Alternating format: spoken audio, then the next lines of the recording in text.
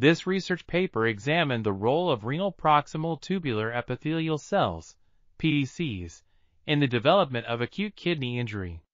The authors used an in vitro model to study the effects of inflammation on PTCs and their extracellular vesicles, EVs.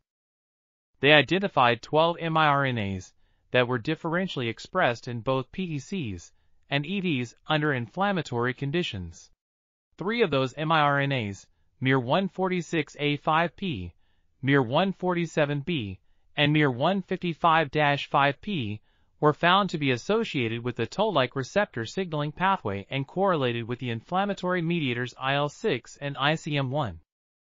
This research provides insight into the potential use of microRNAs as biomarkers for diagnosing and treating acute kidney injury. This article was authored by Patrick C. Baer, Ann-Kathrin Neuhoff, and Ralf Schubert. We are RTCLTV, links in the description below.